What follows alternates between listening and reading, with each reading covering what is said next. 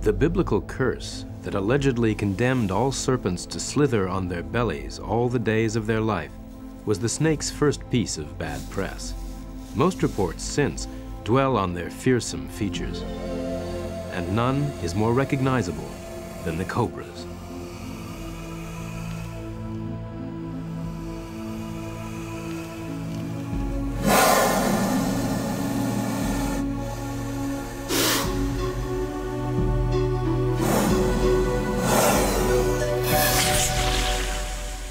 In the Old World, travelers to these tropical and subtropical climes can meet all 25 species of cobra.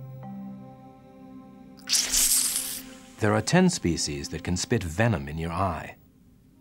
Such cobras are the only snakes that do spit, and they're spectacularly successful at blinding an enemy.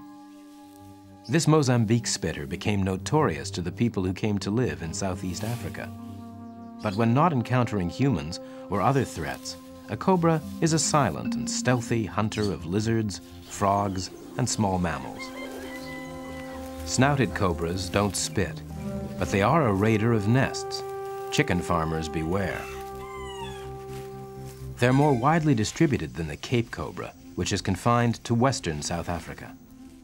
The Cape has the most deadly venom of any African cobra. The Indian subcontinent is the legendary home of the spectacled cobra, the charmer's friend. In Sri Lanka, this is the only cobra, though it is very common. From eastern India to southern China and south to Indonesia and the Philippines stretches the land of the king. At 18 feet, a fully grown king cobra is the longest venomous snake in the world. It contains sufficient venom to kill an elephant.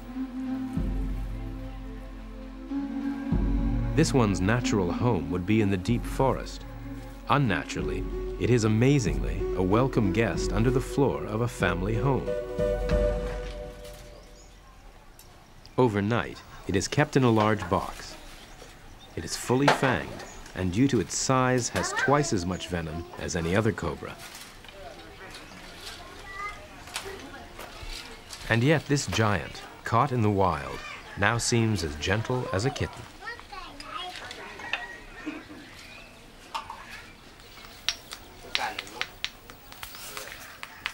These children trust their father completely. If he says it's all right to touch, then they join in vigorously, and the king cobra patiently submits to their examination.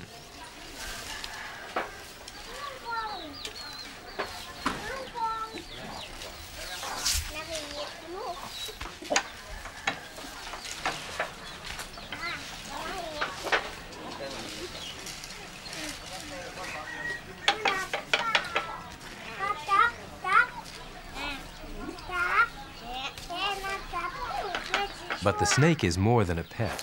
It's part of the family business. All around are pieces of wood cut from a chang nao tree, believed to contain certain substances that cure snake bite, even the king cobras. This man and others in the village tame young wild king cobras by gentle handling. The snake, not feeling threatened, relaxes and can be carried proudly as an emblem of its owner's trade, advertising the healing blocks of wood.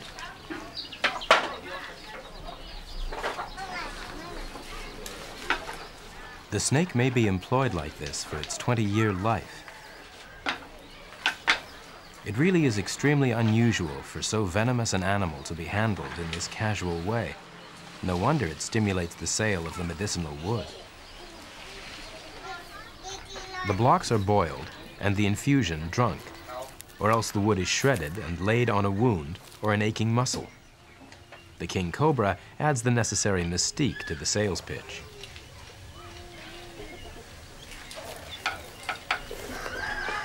King cobras feed only on other snakes, so each has its own traveling box. About a third of the bites are fatal, 3 times more than other cobras, even though its venom is considered less toxic. There's a dangerous liaison here, one born out of economic necessity.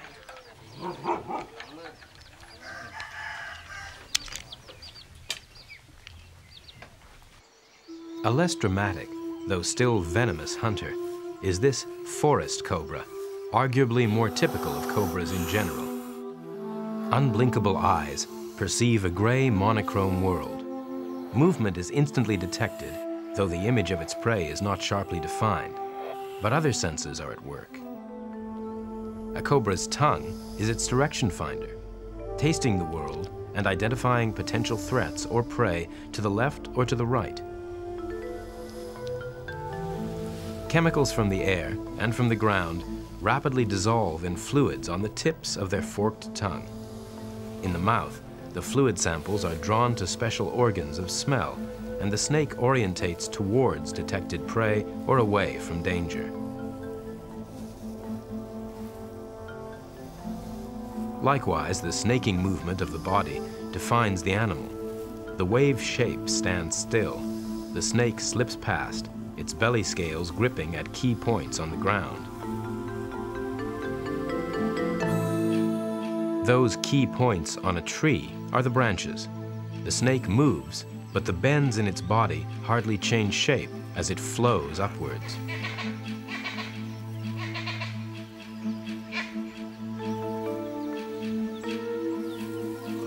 Confronted by other tree dwellers that are not its prey, a cobra prepares to issue a warning.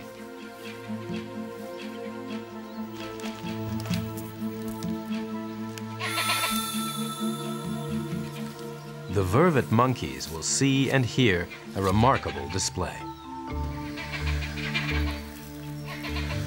Not only does the snake rear up to intimidate, but it broadens the width of its body near the head, forming what's known as the hood. The monkey is being warned off. Eyes and weapons are to the front. Height is impressive. This is not an animal to meddle with.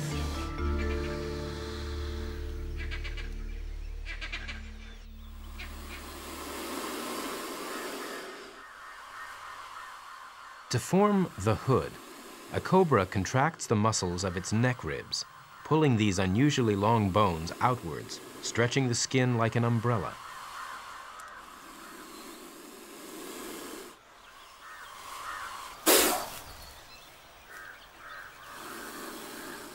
Other cobras have a further unique deterrent: an ability to squeeze their venom glands and shoot the liquid through an aperture in the front of each fang. This powerful shotgun scatter is directed towards an enemy's eyes.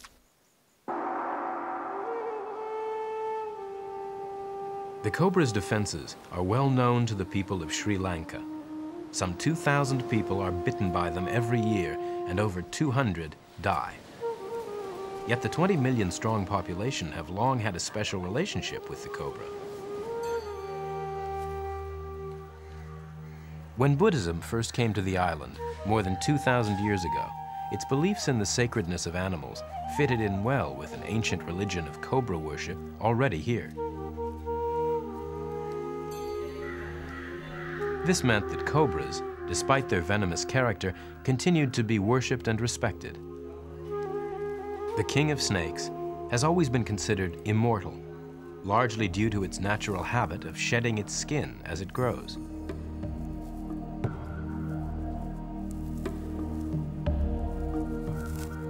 The ability to be reborn is a characteristic normally associated only with gods.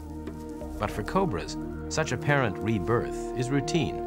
A dead outer layer of skin is sloughed off every 4 to 5 weeks, leaving a ghostly remnant patterned with the scales that formed it.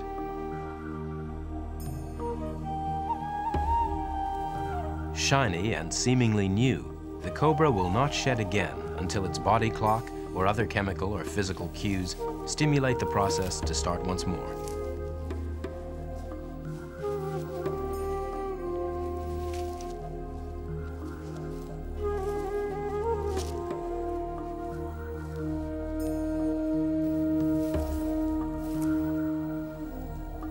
To the eyes of ancient people, the snake's transformation must have seemed miraculous.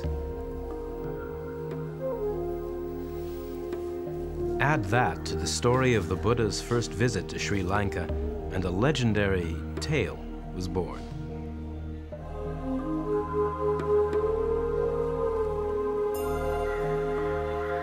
Under its hood, a cobra sheltered the Lord Buddha from a mighty storm that lasted 7 days and 7 nights. The grateful Buddha laid 2 fingers upon the snake in blessing. And those holy and indelible marks are now on every spectacled cobra forever. Today, the spectacled cobra is respected as a protector of the faithful and a deliverer from evil. As the only cobra in Sri Lanka, it leads a charmed life indeed.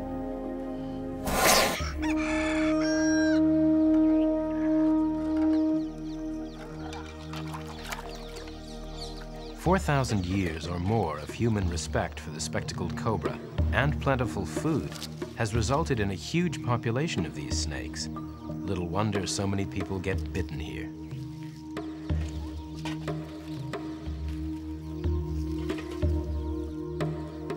In other countries, a cobra in the home might be killed on sight, but these people, as Buddhists, believe in reincarnation. A cobra is a vehicle for the soul of an ancestor. Harm the snake, and you may harm a grandparent.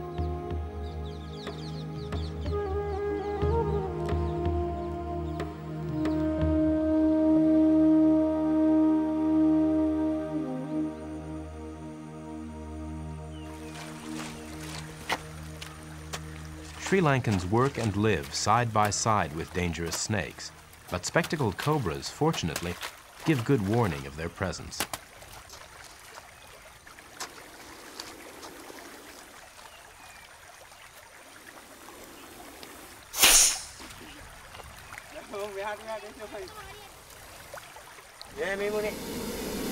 It's an uneasy truce, but a truce all the same.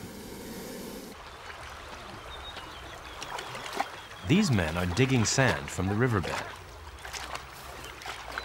Together with this mahout bringing his elephant to bathe, they create a great deal of disturbance. Everyone knows there are cobras here, but the snakes are easily seen and heard as they react to the commotion.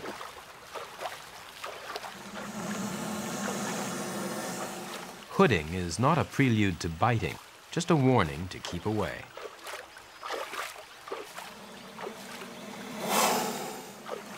Elephants and cobras seem to share an ancient respect.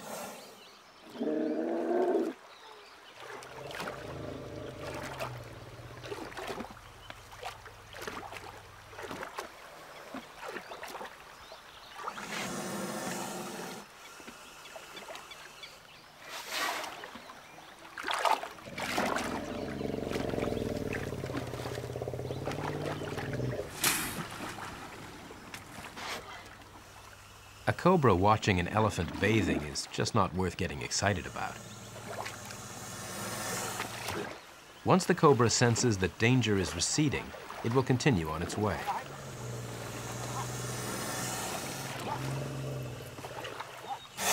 But for some people, the hooding of the cobra is a performance to be exploited as a way to earn a living.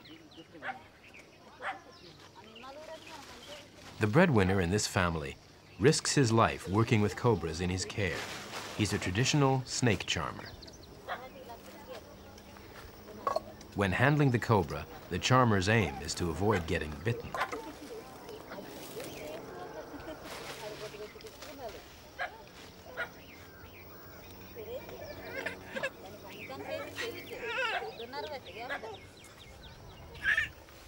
As well as lizards and frogs, cobras occasionally eat eggs, even as large as this. The snake's jaws are greatly expandable.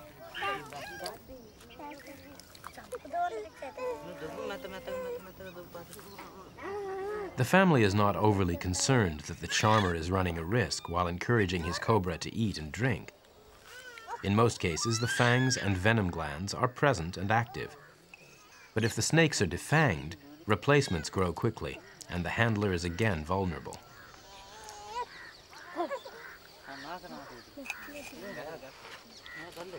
These men know their snakes well, how they behave, and just how far they can go when manipulating them.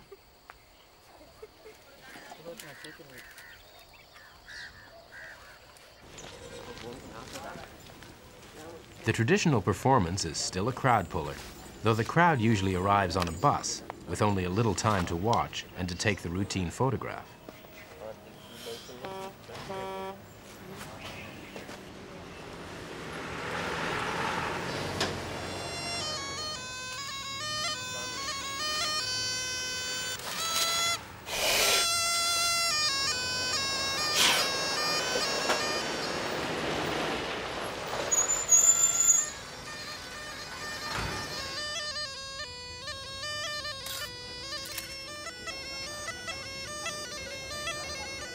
Some knowledgeable tourists will soon be explaining to the others how cobras care little about the tune. They can only detect very low frequencies and feel ground vibrations, and that what's making them dance is the movement of the charmer, the lid, and the flute. The snakes feel threatened and are reacting instinctively by standing erect and hooding. But such explanations cannot detract from the fascination of the show and the skill of the charmer at knowing the animals and judging a risk. His life can be at stake.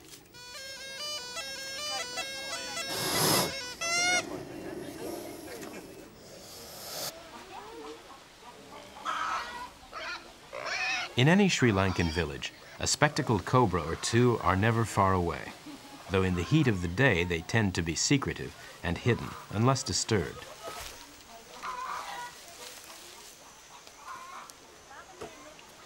Just as rats tend to favor human habitations, so the snakes follow in pursuit of the rats, their main prey.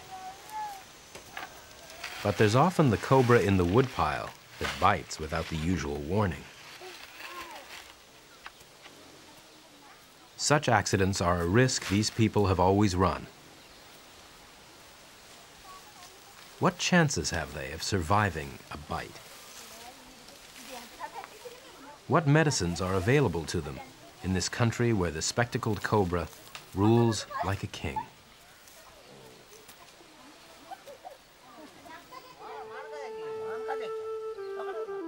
As the villagers settle in for the night, the spectacled cobras start to go about their business, hunting rats.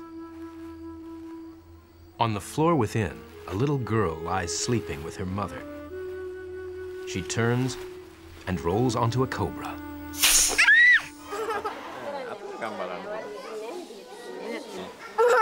The bite could have been fatal. She received a potentially lethal dose of venom. Fortunately, her family lives close to a modern hospital. Here she was given an injection of the correct anti-venom as soon as she arrived by bullock cart. Her journey took almost an hour. When she arrived, she was already having difficulty breathing. This is the half-cane antivenom, no, sister? Now she can smile. She is not to be one of the people who die of cobra bite.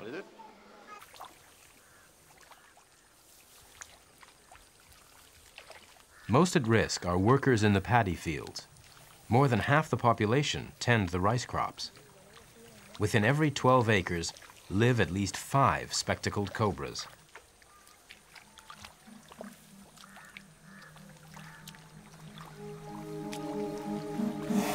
These women are not its prey. A cobra is more interested in rats, but sometimes its warning is not visible. Then, accidents happen.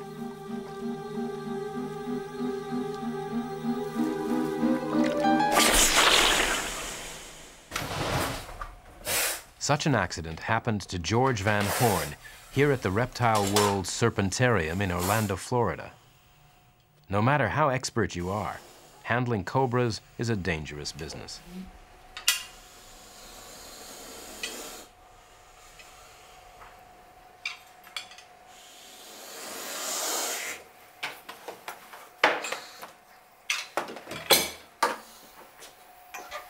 George milks venom from 70 snakes every day. He supplies medical research laboratories. In all, he holds 700 snakes, including 12 of these, the king cobra, the snake that normally eats only other snakes. But George has trained his kings to take rats instead. Most of these snakes have been raised up here. The most dangerous consequence of that is the fact that they're accustomed to being fed. When we open the cage, their feeding responses can be, very fast, and it's something you always have to be on the alert for. Were this rat alive, the cobra's venom from 2 large glands either side of its head would now be spreading throughout its body, affecting the nervous system and paralyzing its breathing. On June 21, 1995, George Van Horn was giving a public demonstration of the skill for which he is famous. Okay, I got the snake. Hold up. But that day, things went wrong. The king cobra he was to milk thought George was prey. King cobras, when they approach, a large object or animal, they'll pause for a second, and this snake didn't. He came straight on and made a very significant bite. This particular snake was our best venom producer. The snake's a good producer. He had been at rest for 3.5 weeks. It was a feeding response bite. You put all that together, and you know that it's a real bad bite. I mean, this guy was capable of over 2 grams of venom on a good day. And this was certainly a good day. It was in June, it was warm, his production level was good, his physiology was, at optimum. And, we knew it was a bad bite. They will bite and then they will walk 1 fang at a time, each time making a bite and injecting venom. So that happened, and it happened real fast, and it took me, I'm sure it was just a few seconds, but it felt longer, to get the snake off of my arm. And Bonnie, I think she was the only one that said anything. I just heard her say, "Oh no," and if she says "oh no," believe me, it means "oh no." George knew he had to get to hospital right away. 2 drops of king cobra venom is enough to kill an adult, and George believes he received 20 times as much. He desperately needed anti-venom, and emergency plans were being made nationwide for extra supplies to be flown to the hospital he was being taken to. As he arrived at casualty, he wasn't sure whether he would live or die. I do remember when I was being offloaded, saying something to one of the attendants about, get me on a respirator. The king cobra venom is rapidly spreading through his body, gradually suppressing his neuromuscular systems. On reaching the nerves controlling breathing, he will be in danger of dying through suffocation. Fortunately, a respirator is available to take over breathing from his now paralyzed lungs.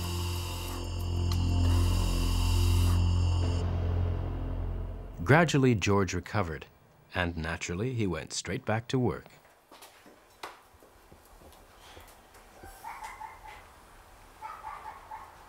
We still have the snake. I mean, he's still, our best king cobra. Good animal.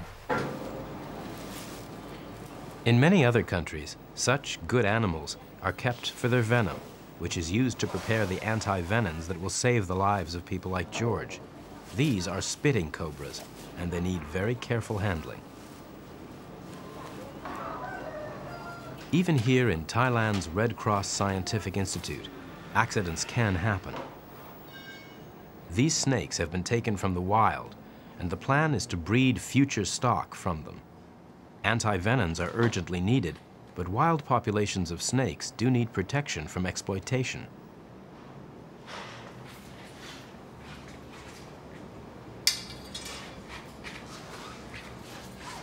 Remember, this cobra can spit, and it usually goes for the eyes. A cobra is milked about once a month.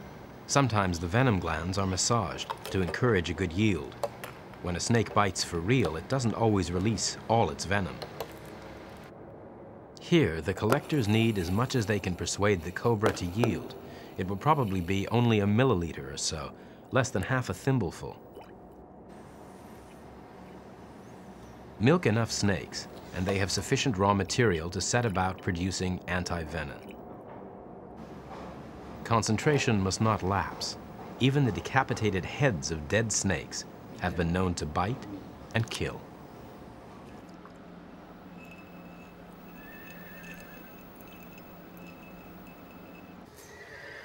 This institute keeps its own horses, in whose blood antibodies to the cobra venom will be produced. Greatly diluted doses of venom are periodically injected, and it will take 4 weeks or so for the antibodies to be produced quite naturally. Once a month, the horses each attend a series of 4 donor sessions, where blood is drawn from them in large volumes. While the horses have the equivalent of a human donor's snack, the blood is taken to the laboratory to be separated. This process is kept sterile.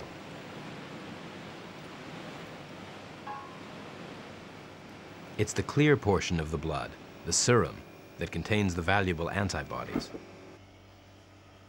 This vat only contains serum with antibodies against king cobra venom. The Institute can produce a number of different snake antivenoms, in varying quantities according to worldwide demand.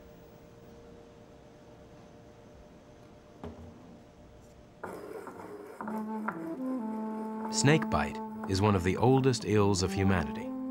Some remedies used today are unimaginably ancient and varied. More than half of all victims in Sri Lanka are still treated by a herbalist and not in a modern hospital. Here, the methods of Ayurveda are used, a mixture of herbal medicine, astrology, and demonology. Pills, oils, the juices of trees and leaves, and the snake stone made from porous animal charcoal are some of the preparations made by the herbalist. Charms will be recited, protecting victim, his friends, and the practitioner himself. How, where, and by what snake the person was bitten all play their part in the treatments. Sometimes they're successful, but then again, the snake doesn't always inject a fatal quantity of venom.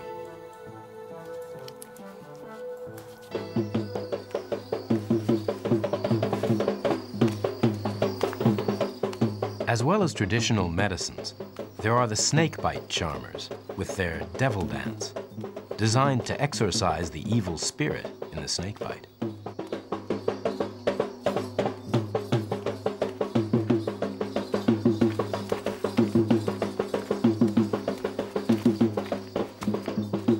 The snake, some victims believe, has been sent by an enemy. Now, for nearly 10,000 rupees, over $200, the charmer puts on a mask of the cobra and acquires power to drive away the evil spirit and heal the effects of its bite.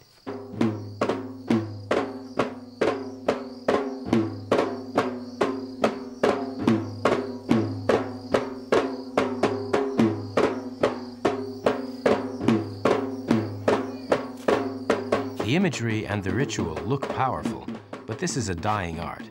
Modern medicines, antivenoms, are mysterious, but are seen to have greater power to cure. Television and advertising are convincing people that a bite victim has more chance of survival in hospital or with a local doctor using Western methods. But these old practices in southern Sri Lanka will die hard. Vestiges will remain for some time yet.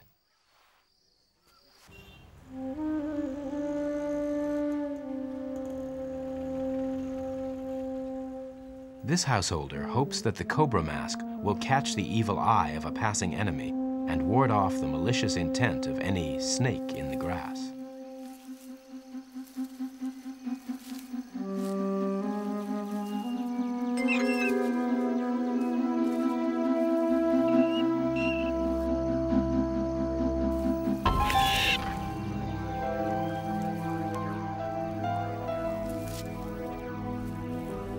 A cobra is not at all interested in humans.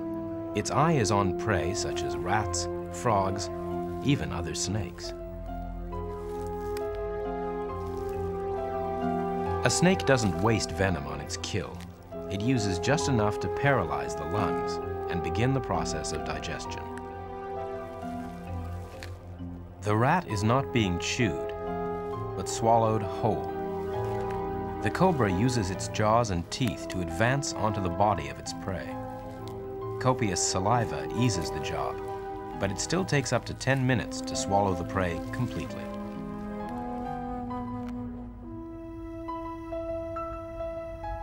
The fangs inject the venom. The smaller teeth act as grappling hooks. The jaws expand to accommodate the mouthful.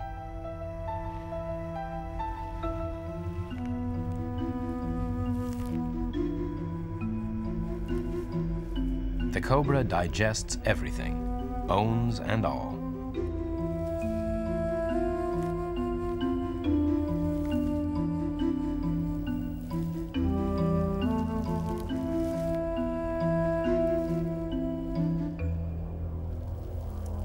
Such a meal can nourish a cobra for a whole month.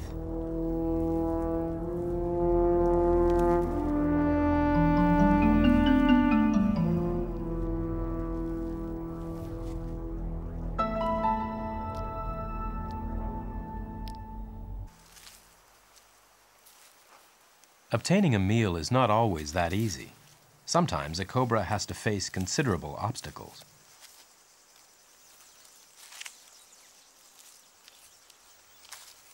This Cape cobra lives only in western South Africa, and it's partial to weaver birds that nest in large colonies in acacia trees. That can mean a difficult climb. But this tree has fallen over under the weight of the nests.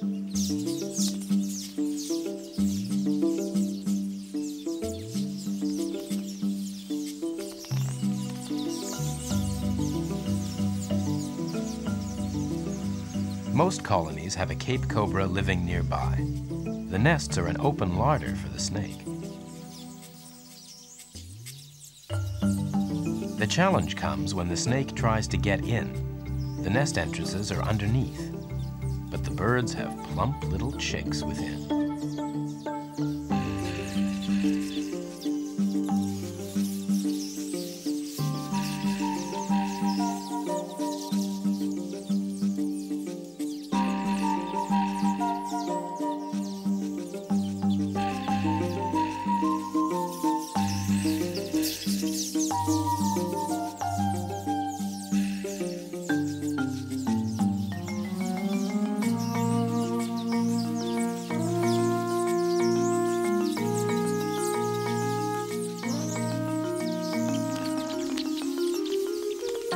This is the difficult bit.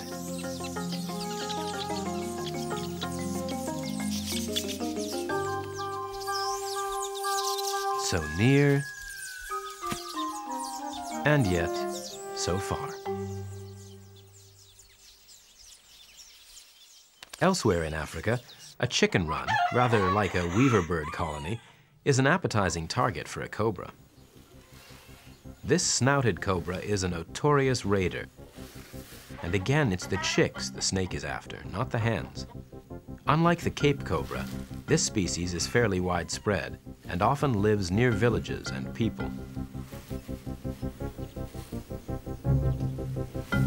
Any second now, the cobra is going to be right among the chickens.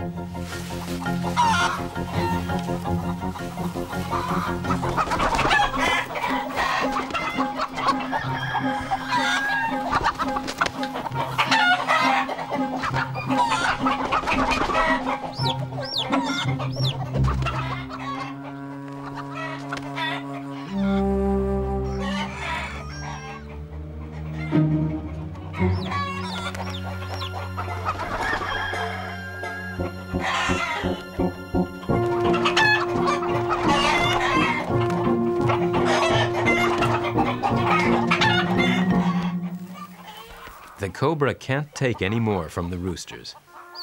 Crowing it wouldn't hear, but the stamping and flapping were too much. The chick never realized it was in danger. And anyway, the cobra can find other young to hunt tonight.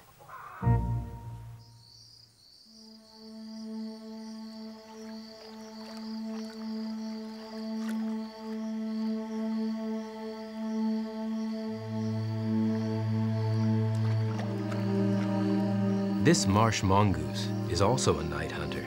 It has babies to feed in a nearby nest.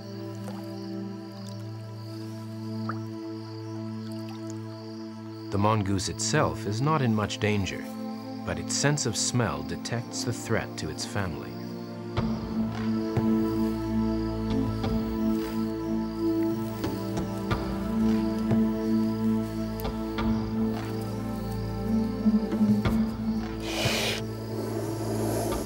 The cobra's defenses go up.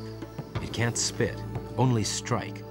And that's not much use against a mongoose, whose coarse, wiry fur is difficult for the snake's fangs to penetrate. The mongoose is defending its territory and its young, not looking for a snack of snake.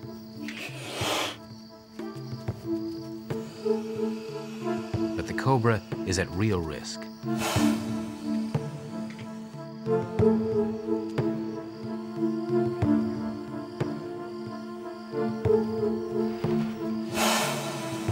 Its adversary is tireless at such combat.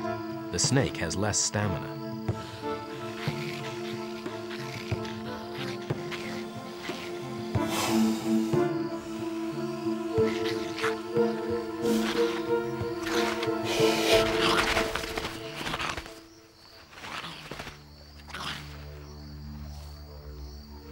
The mongoose can't waste its trophy, although its real prey is crabs, rats, or frogs. In the water, the mud and sand on the snake's body is washed off, and there's little danger from eating venom. That's only potent if it gets into the blood. The snake was really the unfortunate victim of a chance encounter. Cobras and the mongoose have a much more dangerous predator.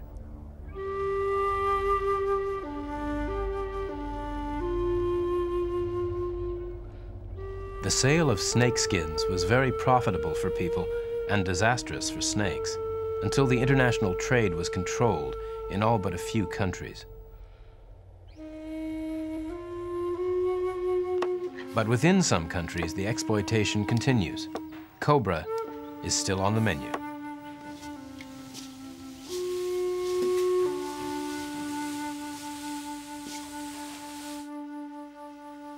This overkill and the felling of their forest home has meant that wild king cobras have become very scarce. Ironically, one of the exploiters, the anti-venom manufacturers, are now having to breed their cobras in captivity. Each king cobra infant emerges with enough venom to kill a human. In the wild, most are eaten by predators, mainly birds and monitor lizards, whereas captive-bred babies nearly all survive. 2 years from now, this newcomer may be 7 feet long. Religion has protected some wild cobras for centuries, but more successful breeding programs and widely available and effective anti-venom against snakebite is a future hope for saving many more. Snakes do have a place in nature, both as predators and as food.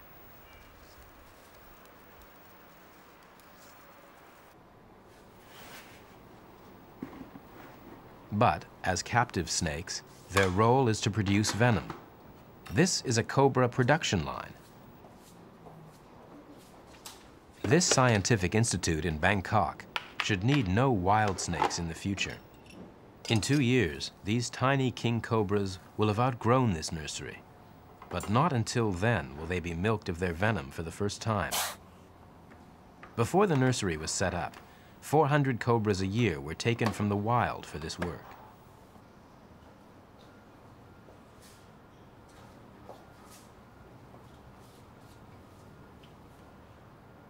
Besides preparing anti-venom to treat bites, this institute also has a policy of educating the public about snakes.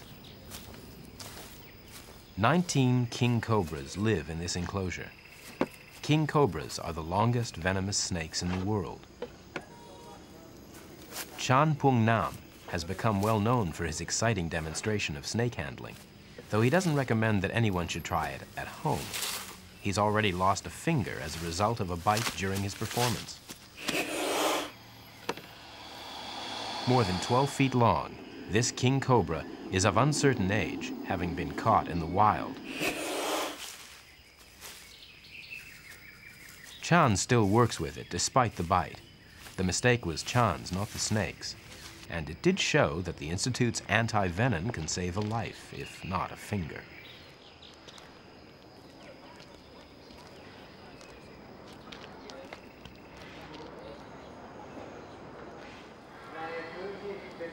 This king holds an audience twice a day.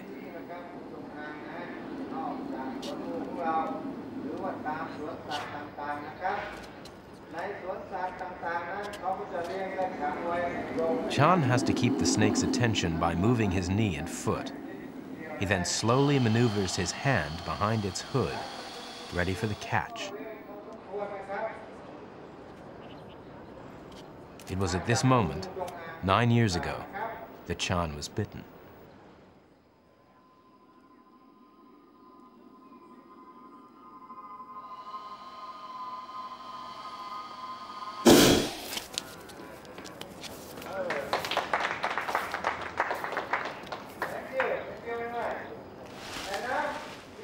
There's an element of circus, that fear that the tightrope walker will fall, together with a human fascination for snakes, whether we really like them or not. But it's all in a very good cause, money for the Institute, and a public relations exercise on behalf of snakes in general.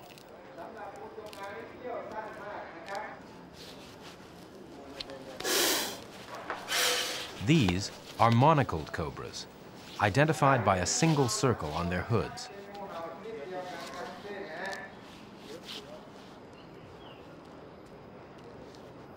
Chan also demonstrates a southern Thai spitter. He's familiar with the snake, but it will only spit if threatened. And it does so right towards his unprotected eyes.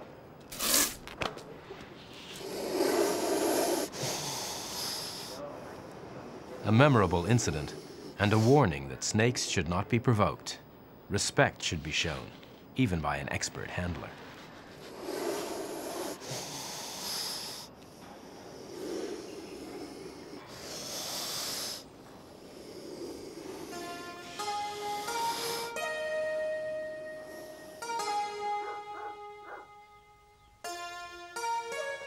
Respect for their snakes is one secret of the villagers who use their king cobras to help sell their curative blocks of special wood.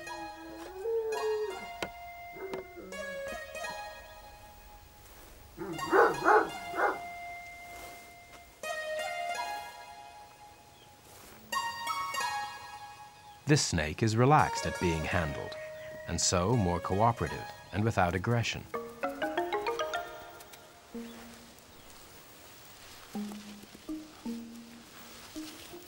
It's fully fanged and potently venomous, but as docile as the family dog.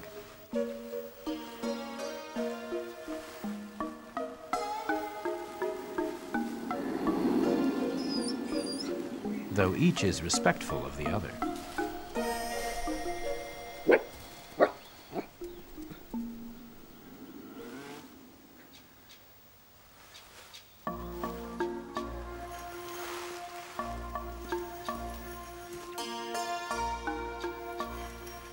However, the king doesn't hesitate to advance, rather than slink away.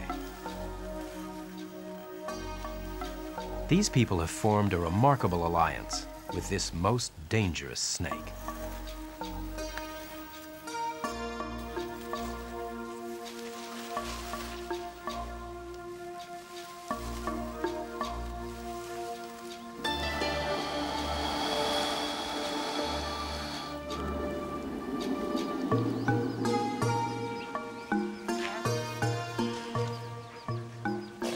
A cobra's bite is often fatal, and yet it seems like a pussycat to this family, as unusual a house pet as can be imagined.